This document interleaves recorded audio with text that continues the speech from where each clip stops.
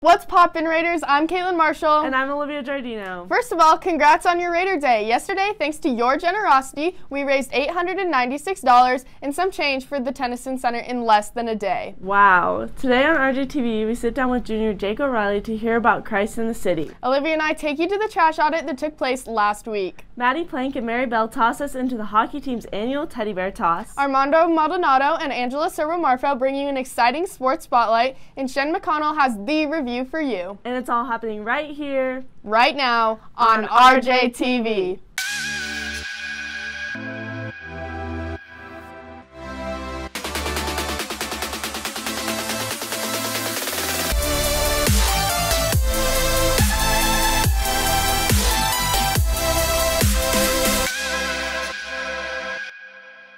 So, Liv, did you have fun at the Red Rocks dance last Friday? Yes, and the best part was knowing one of my daughters was going to a good cause. But what was that cause? I can't quite remember. Don't worry, I know someone who has the info. Oh yeah, that's right. We talked to Jake O'Reilly to hear about his service experience at Christ in the City and how much of a difference we were able to make with $700. Christ in the City is a really cool organization. They are based out of downtown Denver, and they have two main focuses. The first one is that they help the homeless around the area, and the second one is that they host missionaries who they feed, house, and really they raise them up in taking care of the homeless and encountering them. So every second Saturday and every Wednesday they host a lunch down in the park at downtown Denver, and they really just be with these homeless people and meet them where they're at, and it's really, really cool. Thanks, Katelyn.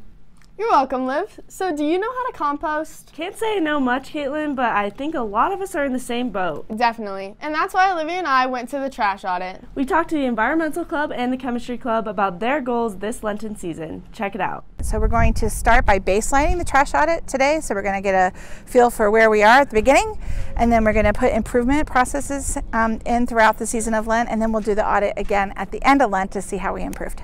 So we have a goal of improving our recycling process here at Regis. Here's how you can help. Students can educate themselves. The main thing is we want to make sure we get the right things in the right bins, and so that it's less work once we get to the recycling facility. It's a big problem right now. Obviously with global warming and climate change going on, we just want to do the best we can do to affect our community and what goes on and what we can control. Why what we're doing today is important is because the more we learn about the impact that we have in a negative way on our planet, the more we feel inspired to do something about that. This is Olivia Giardino and Katelyn Marshall for RJTV. The audit revealed that 72% of what was in the trash bins was actually compostable. We can definitely do better. Remember, this is the trash can. This goes in here. This is the compost bin. And all of this goes in here. This is the recycling bin. Things like this go in here.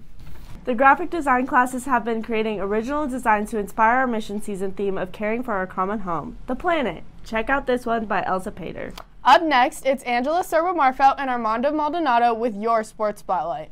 What's up, Raiders? I'm Armando Maldanado. And I'm Serwaa-Marfo.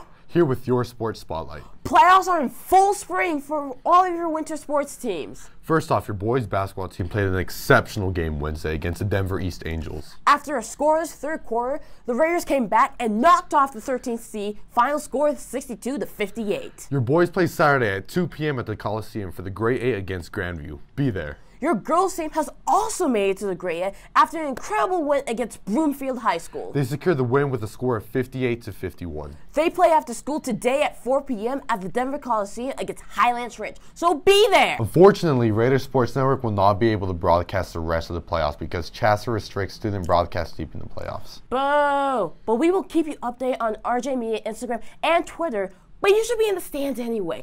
They need your support! Hockey skated in the Frozen Four last night at the Pepsi Center. They unfortunately fell to Valor, but congratulations to the boys on a wonderful season. We are proud of you and proud of the way you come together as a family in tough times. And for the service you do. RJTV reporters Mary Bell and Maddie Plank visited Children's Hospital with the team for the annual teddy bear toss drop-off. Here's the story. Back-to-back state champions boys varsity hockey brings us behind the scenes of the annual teddy bear toss. The team is dedicated to service and living out the Regis Jesuit mission both on and off the ice. All of the teddy bears thrown are donated to Children's Hospital. Senior Captain Nolan Sargent and teammates Hero Schmidt and Nicholas Bauer explain the significance of this tradition. I believe it's important for our sports team just to help out in the community because it builds a good reputation for our school, and it helps other people and families in need. The influence of this event never goes unrecognized. I think it's important because it allows us to reach out to the community and show that we're thinking about people less fortunate than us and people that don't have as well off as we do going to Regis. And it just allows us to give some laughter and give some joy to people that don't experience it that much on a daily basis. The joy they bring to the children is one thing that makes this tradition so special for the team. It's important that our team does a service because it's bringing our team closer and we're bonding a lot better, and I think it's good to get out in the community and do more service. This is Maddie Plank and Mary Bell for RJTV. Thanks, Mary and Maddie. We will also keep you updated on the rugby team. They secured an exciting win against Monarch 85-5 last week on Friday night. They play tomorrow at 2 against Pikes Peak at the Air Force Academy. I think that's all we got for this week, Angela. I'm Armando Maldanado. And I'm Angela Serwaa-Marfo. And let's go Raiders! Woo! Back to you in the studios. Thanks, Angela and Armando. Last but not least, Shen pulled through with your favorite segment. Here's Shen McConnell with a fan favorite. Let's get the review. We got Jets Pizza, one bite, everybody knows the rules, off Parker Road, and I don't know, whatever. Little thick, cheesy, ooh, sloppage. I don't want that one. Little Yonkers flop, wow, this is greasy. One bite, everyone knows the rules.